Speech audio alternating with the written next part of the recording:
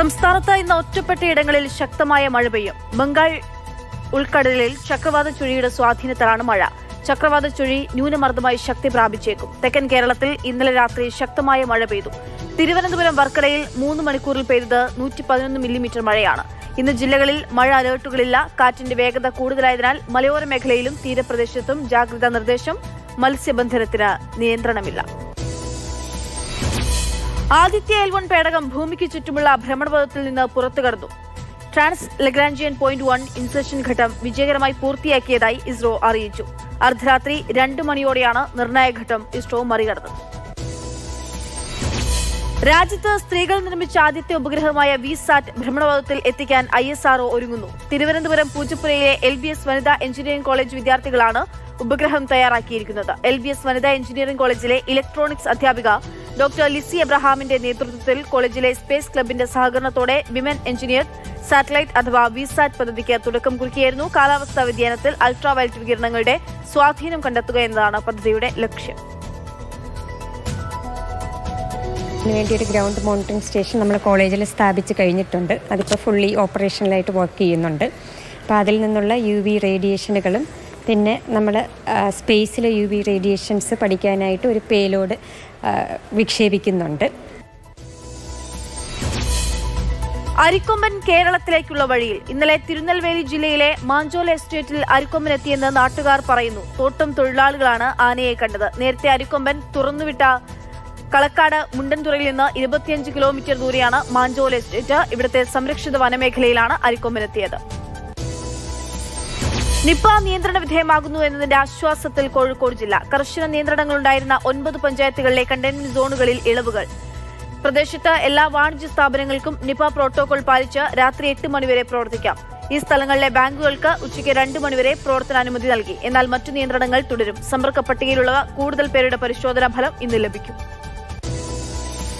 ഇന്നു മുതൽ പാർലമെന്റ് നടപടികൾ പുതിയ മന്ദിരത്തിലേക്ക് മാറും. പാർലമെന്റ് അംഗങ്ങളുടെ ഫോട്ടോ സെഷന് ശേഷം 11 മണിക്ക് സെൻട്രൽ ഹാളിൽ പ്രത്യേക പരിപാടി നടക്കും. പ്രധാനമന്ത്രി, സ്പീക്കർ, രാജ്യസഭാ പ്രതിപക്ഷ നേതാവ് എന്നിവർ സംസാരിക്കും. ശേഷം സഭാ നടപടികൾ പുതിയ പാർലമെന്റ് മന്ദിരത്തിലേക്ക് മാറും. പ്രത്യേക പാർലമെന്റ് സമ്മേളനത്തിന്റെ ഭാഗമായി സെൻട്രൽ ഹാളിൽ നടക്കുന്ന പരിപാടിയിലേക്ക് മുൻ പ്രധാനമന്ത്രി മൻമോഹൻ സിംഗിന് ക്ഷണം. മൻമോഹൻ സിംഗ് പ്രത്യേക പരിപാടിയിൽ സംസാരിക്കും. രാവിലെ 11 മണിക്കാണ് സെൻട്രൽ ഹാളിൽ ഇരുസഭകളുടെയും സംയുക്ത സമ്മേളനം. പാർലമെന്റ് നടപടികൾ പുതിയ മന്ദിരത്തിലേക്ക് മാറുമ്പോൾ MPമാരെ കാത്തിരിക്കുന്നത് നിരവധി സമ്മാനങ്ങൾ. ഭരണഘടനയുടെ പകർപ്പ്, പാർലമെന്റുമായി ബന്ധപ്പെട്ട പുസ്തകങ്ങൾ, സ്മാരക നാണയം, സ്റ്റാമ്പ് തുടങ്ങിയവ പ്രത്യേക ബാഗിലാക്കി MPമാർക്ക് നൽകും. ലോക്സഭ ഉച്ചയ്ക്ക് 1:15-നും രാജ്യസഭ 2:15-നും ചേരും. വനിതാ സംവരണ ബില്ലിന് കേന്ദ്രമന്ത്രിസഭ അംഗീകാരം നൽകി. ലോക്സഭയിലും നിയമസഭയിലും വനിതകൾക്ക് 33% സംവരണം നൽകുന്ന ബില്ല് നാളെ ലോക്സഭയിൽ അവതരിപ്പിച്ചേക്കും. 2010 മാർച്ചിലാണ് വനിതാ സംവരണ ബില്ല് രാജ്യസഭ പാസാക്കിയത്. ബില്ലിന് അംഗീകാരം നൽകിയതിനെ കോൺഗ്രസ് സ്വാഗതം ചെയ്തു. വിഴിഞ്ഞം രാജ്യാന്തര തുറമുഖത്തിന്റെ പേരിടൽ നാളെ. അദാനി പോർട്സ് നിർമ്മിക്കുന്ന തുറമുഖത്തിന്റെ ലോഗോ പ്രകാശനം മുഖ്യമന്ത്രി നിർവഹിക്കും. ആദ്യഘട്ട തുറമുഖ നിർമ്മാണം പുരോഗമിക്കുകയാണ്. ആദ്യ കപ്പൽ ഒക്ടോബർ 4-ന് നങ്കൂരമിടും. കേരളത്തിലെ NCP തനിക്കൊപ്പമെന്ന് PC ചാക്കോ. ശരത് പവാറിനൊപ്പമോ അജിത് പവാറിനൊപ്പമോ എന്ന ചോദ്യത്തിനാണ് PC ചാക്കോയുടെ മറുപടി. NCP ദേശീയ നേതൃത്വത്തിൽ ആർക്കൊക്കെ എന്ന് NCP സംസ്ഥാന പ്രസിഡന്റ് PK ചാക്കോ വ്യക്തമാക്കിയില്ല. മന്ത്രിസഭാ പുനഃസംഘടനയിൽ മന്ത്രിസ്ഥാനം വീതം വയ്ക്കുന്നത് സംബന്ധിച്ചുള്ള വാർത്ത അടിസ്ഥാനരഹിതമെന്നും PC ചാക്കോ. എന്റെ കൂടെയാണ്, ഞാൻ സംസ്ഥാന പ്രസിഡന്റാണ്. എൻ്റെ കൂടെ തന്നെയാണ് എക്സിക്യൂട്ടീവ് പാർട്ടി. ഞാനിന്ന് 4ാമത്തെ ജില്ലയിലെ എക്സിക്യൂട്ടീവിൽ പങ്കെടുത്തുകൊണ്ടിരിക്കുകയാണ്. എൻ്റെ കൂടെ എന്ന് ഞാൻ പറഞ്ഞാൽ PC ചാക്കോയുടെ കൂടെ അല്ല, സംസ്ഥാന പ്രസിഡന്റിന്റെ കൂടെ. ആശുപത്രി സംരക്ഷണ ഭേദഗതി നിയമമായി. നിയമസഭ പാസാക്കിയ ബില്ല് ഗവർണർ ഒപ്പിട്ടു. ആരോഗ്യ പ്രവർത്തകർക്ക് നേരെയുള്ള അതിക്രമങ്ങൾ തടയുന്നതാണ് നിയമം. നികുതി സംബന്ധിച്ച ബില്ലിലും ഗവർണർ ഒപ്പുവച്ചു. KSRTC ശമ്പള വിതരണം പൂർത്തിയായി. സർക്കാർ സഹായമായി ലഭിച്ച 30 കോടി രൂപ ചേർത്ത് 38.54 കോടി രൂപയാണ് 2ാം ഘട്ടത്തിൽ ഇന്നലെ വിതരണം ചെയ്തത്. ഇതോടെ ഓഗസ്റ്റ് മാസത്തെ മുഴുവൻ ശമ്പളവും നൽകി. ഇന്ത്യ ഏറ്റവും വലിയ ജനാധിപത്യ രാജ്യം മാത്രമല്ല, ജനാധിപത്യത്തിന്റെ മാതാവ് കൂടിയാണെന്ന് ഗവർണർ ആരിഫ് മുഹമ്മദ് ഖാൻ. PP മുകുന്ദൻ അനുസ്മരണ പരിപാടിയിൽ സംസാരിക്കുകയായിരുന്നു ഗവർണർ. അസാമാന്യമായ നേതൃശേഷിയുള്ളയാളാണ് PP മുകുന്ദനെന്ന് മുഖ്യമന്ത്രി പിണറായി വിജയൻ. 2 ചേരിയിൽ നിന്നാണ് തങ്ങൾ പ്രവർത്തിച്ചത്. എന്നാൽ നമ്മൾ തമ്മിലുള്ള ബന്ധത്തിന് കോട്ടം തട്ടിയിരുന്നില്ലെന്ന് മുഖ്യമന്ത്രി. സൗമ്യനായി പെരുമാറുമ്പോഴും സംഘടനാ കാര്യത്തിൽ കർക്കശക്കാരനായിരുന്നു. എങ്ങനെ ഒരു സംഘടനയിൽ പ്രവർത്തിക്കണമെന്നതിന് ഉത്തമ മാതൃകയായിരുന്നു പി മുകുന്ദനെന്നും പിണറായി വിജയൻ. റോഡിലെ കുഴിയിൽ ഇരുചക്രവാഹനം തെന്നിവീട് പരിക്കേറ്റ് ചികിത്സയിലായിരുന്ന പെൺകുട്ടി മരിച്ചു. Kannur north Malabar chamber of commerce മുൻ പ്രസിഡന്റ് മഹേഷ് ചന്ദ്ര ബാലികയുടെ മകൾ ശിവാനി ബാലികയാണ് മരിച്ചത്. വാഹനം ഓടിച്ചിരുന്ന ശിവാനിയുടെ സുഹൃത്ത് ആദിത്യക്കുറുപ്പ് പരിക്കുകളോടെ ചികിത്സയിലാണ്. ഞായറാഴ്ച രാത്രി കാസർഗോഡ് കാഞ്ഞങ്ങാട് സംസ്ഥാന പാതയിൽ പുലിക്കുന്നിൽ വെച്ചാണ് ഇവർ സഞ്ചരിച്ച ഇരുചക്രവാഹനം അപകടത്തിൽപ്പെട്ടത്. റാന്നി പെരുന്നാട് ഗ്രാമപഞ്ചായത്തിൽ കുടുംബശ്രീയുടെ പേരിൽ അനധികൃത പിരിവെന്ന ആക്ഷേപം. രജത ജൂബിലി ആഘോഷത്തിന്റെ പേരിൽ കുടുംബശ്രീ യൂണിറ്റുകളിൽ നിന്ന് 750 രൂപ വീതം പിരിവ് നടത്തുന്നതായി മഹിളാ മോർച്ച നേതൃത്വമാണ് പരാതി ഉന്നയിച്ചത്. പിരിവിനെതിരെ പഞ്ചായത്ത് ഓഫീസ് ഉപരോധവും നടത്തി. വിമാനയാത്രയ്ക്കിടെ നഷ്ടപ്പെട്ട കലാകാരൻ ഫാസിൽ ബഷീറിന്റെ ഉപകരണങ്ങൾ കണ്ടെത്തി. 12 ലക്ഷം വിലയുള്ള സ്റ്റേജ് ഷോ ഉപകരണം അടക്കമുള്ള ബാഗേജാണ് തിരികെ കിട്ടിയത്. ദുബായ് വിമാനത്താവളത്തിൽ നിന്നാണ് ഇവ ലഭിച്ചത്. കൊച്ചിയിൽ നിന്നുള്ള ബാഗേജ് ദുബൈയിലെ ക്ലിയറൻസ് വിഭാഗത്തിലേക്ക് വരാതെ കാർഗോ വിഭാഗത്തിലേക്ക് പോയതാണ് കാരണമെന്ന് അധികൃതർ അറിയിച്ചു. ഗ്രാമപഞ്ചായത്ത് വോട്ടർ പട്ടികയിൽ ഇപ്പോൾ പേര് ചേർക്കാം. 2023 ജനുവരി 1 18 വയസ്സ് പൂർത്തിയായവർക്ക് പേര് ചേർക്കാൻ ശനിയാഴ്ച വരെ അവസരമുണ്ട്. www.sc.kerala.government.in എന്ന സൈറ്റിലൂടെ ഓൺലൈനായി അപേക്ഷിക്കണം. കോന്നി മെഡിക്കൽ കോളേജ് ബ്ലഡ് ബാങ്കിൽ കരാർ അടിസ്ഥാനത്തിൽ ലാബ് ടെക്നീഷ്യനെ നിയമിക്കുന്നു. പ്രവൃത്തി പരിചയമുള്ളവർക്ക് മുൻഗണന, യോഗ്യത, വയസ്സ് എന്നിവ തെളിയിക്കുന്ന സർട്ടിഫിക്കറ്റുകളുടെ പകർപ്പുകളടക്കം ചെയ്ത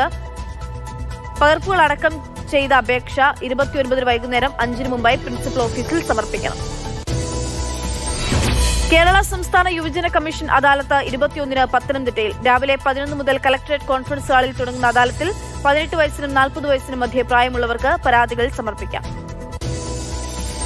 സ്പൈനൽ മസ്കുലർ അട്രോഫി രോഗബാധിതരുടെ സംഘടനയുടെ നേതൃത്വത്തിൽ സ്റ്റെപ്പിംഗ് ടുവേർഡ്സ് ഇക്വിറ്റി എന്ന പദയാത്ര കൊച്ചിയിൽ നടത്തി. കാസർഗോഡ് മുതൽ തിരുവനന്തപുരം വരെ കാൽനടയായി ജനങ്ങൾക്കിടയിൽ സഞ്ചരിച്ചാണ് ബോധവൽക്കരണം. മാനസികാരോഗ്യ വിദഗ്ധൻ ഡോക്ടർ അരുൺ സദാശിവനാണ് ജാഥ നയിക്കുന്നത്. ഈ മാസം 28 തിരുവനന്തപുരത്ത് യാത്ര സമാപിക്കും. മറ്റ് സംസ്ഥാനങ്ങളെ അപേക്ഷിച്ച് തമിഴ്നാട്ടിൽ സാമൂഹ്യ വിവേചനം ഇപ്പോഴും നിലനിൽക്കുന്നുവെന്ന ഗവർണറുടെ പ്രസ്താവനയോട് പ്രതികരിച്ച് മന്ത്രി ഉദയനിധി സ്റ്റാലിൻ. ഇതുകൊണ്ടാണ് സനാതന ധർമ്മത്തെ എതിർക്കുന്നതെന്നും ജാതി വിവേചനത്തെക്കുറിച്ച് സംസാരിക്കുന്നതെന്നുമായിരുന്നു അദ്ദേഹത്തിന്റെ പ്രതികരണം.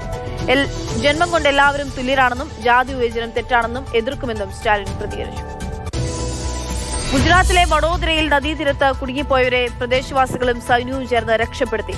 നർമ്മദ നദിയിൽ ജലനിരപ്പ് ഉയർന്നു. നദിയുടെ തീരങ്ങളിൽ കുടുങ്ങിയ 12 പേരെയാണ് രക്ഷപ്പെടുത്തിയത്. ഗുജറാത്തിൽ മഴയെ തുടർന്ന് 12,000-ലധികം പേരെയാണ് സുരക്ഷിത സ്ഥാനങ്ങളിലേക്ക് മാറ്റിപ്പാർപ്പിച്ചത്. കനത്ത മഴയെ തുടർന്ന് പലയിടങ്ങളിലും വെള്ളം കയറി.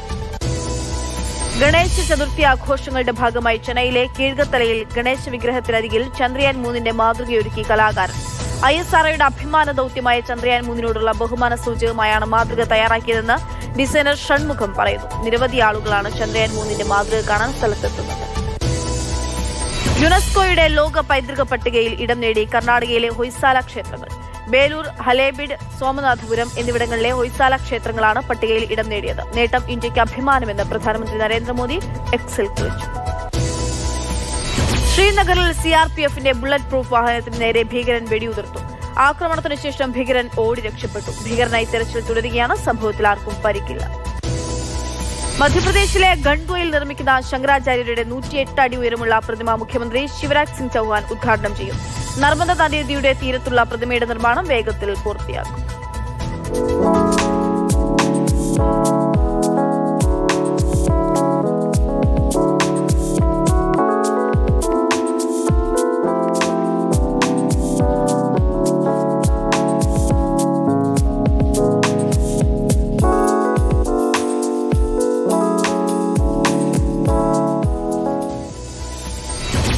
വിനായക ചതുർത്ഥി ആഘോഷ സമയത്ത് റോഡുകളിലെ തിരക്കും ഗതാഗത കുരുക്കും ഒഴിവാക്കാൻ പ്രത്യേക ക്രമീകരണങ്ങൾ ഏർപ്പെടുത്തിയതായി മുംബൈ പോലീസ്. മുംബൈയിലുടനീളം 13,726 പോലീസുകാരെ സുരക്ഷയ്ക്കായി വിന്യസിക്കും.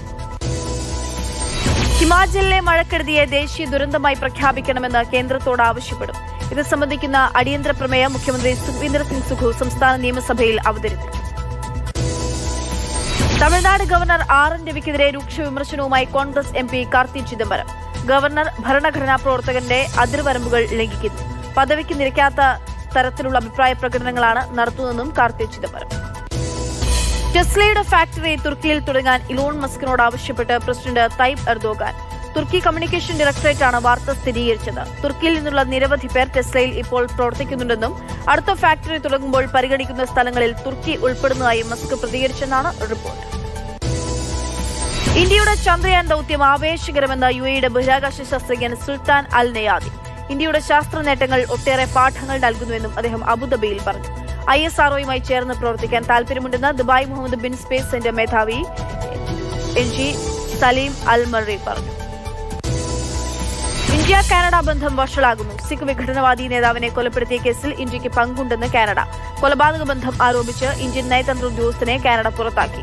ഒരു കനേഡിയൻ പൌരന്റെ കൊലപാതകത്തിൽ ഒരു വിദേശ സർക്കാരിന്റെ ഇടപെടൽ രാജ്യത്തിന്റെ പരമാധികാരത്തിന്റെ ലംഘനമാണെന്ന് പ്രധാനമന്ത്രി ജസ്റ്റിൻ ട്രൂഡോ പറഞ്ഞു. ജൂൺ 18-നാണ് സറയിലെ സിഖ് ക്ഷേത്രത്തിന് പുറത്തുവെച്ച് ഹർദീപ് സിംഗ് നിജാദ് വെടിയേറ്റ് മരിച്ചത്.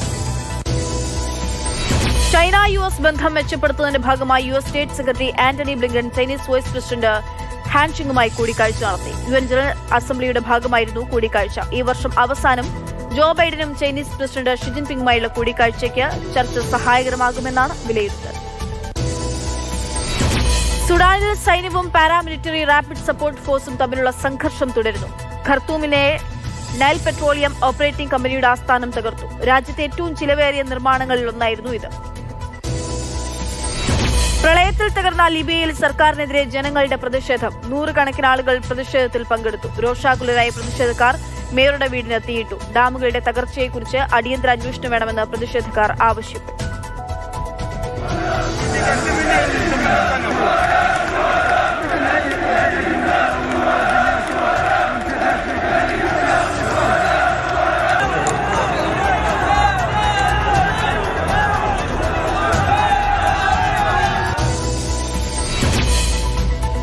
ബൾഗേറിയയിലെ കരിങ്കടലിന് തീരത്തുള്ള ടുലേനോവയിൽ ഇറങ്ങിയ ഡ്രോണിലെ സ്ഫോടക വസ്തുക്കൾക്ക് സൈന്യം നിയന്ത്രിത സ്ഫോടന വസ്തുക്കൾ നശിപ്പിച്ചു. നേരത്തെ സൈനിക വിഭാഗം നടത്തിയ പരിശോധനയിൽ ഡ്രോൺ മറ്റൊരു സ്ഥലത്തേക്ക് മാറ്റാൻ കഴിയില്ലെന്ന് അറിയിച്ചിരുന്നു. ഇതോടെയാണ് നിയന്ത്രിത സ്ഫോടനം നടത്തിയത്.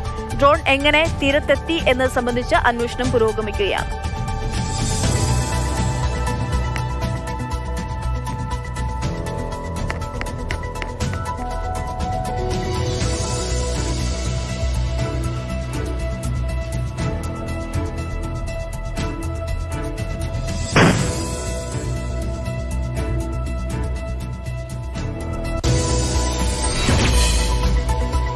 ഭൂകമ്പത്തിൽ കേടുപാടുകൾ സംഭവിച്ച തുർക്കിയിലെ 9 കെട്ടിടങ്ങൾ നിയന്ത്രിത സ്ഫോടനത്തിലൂടെ തകർത്തു. മലാറ്റിയയിലെ 9 ബഹുനില കെട്ടിടങ്ങളാണ് കേടുപാടുകളെ തുടർന്ന് സ്ഫോടനത്തിലൂടെ തകർത്തത്.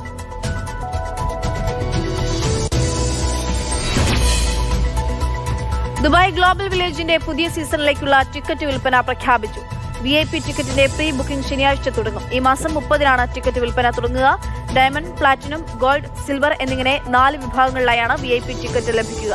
പ്രവേശന ടിക്കറ്റിനൊപ്പം വാഹനങ്ങൾ പാർക്ക് ചെയ്യാനുള്ള പാസ് കൂടി ഉണ്ടാകുമെന്ന് ഗ്ലോബൽ വില്ലേജ് അധികൃതർ അറിയിച്ചു. ഈ മാസം 23-ന് പ്രീ ബുക്കിംഗ് തുടങ്ങും.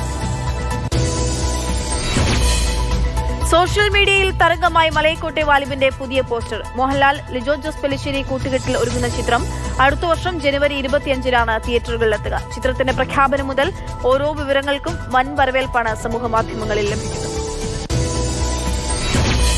വിജയ് ചിത്രം ലിയോയുടെ പുതിയ പോസ്റ്റർ പുറത്തുവിട്ടു. ലോകേഷ് കനകരാജ് സംവിധാനം ചെയ്യുന്ന ചിത്രത്തെ വലിയ ആകാംക്ഷയോടെയാണ് ആരാധകർ കാത്തിരിക്കുന്നത്. വിജയുടെ കഥാപാത്രത്തെപ്പറ്റിയും ചർച്ചകൾ സജീവമാണ്.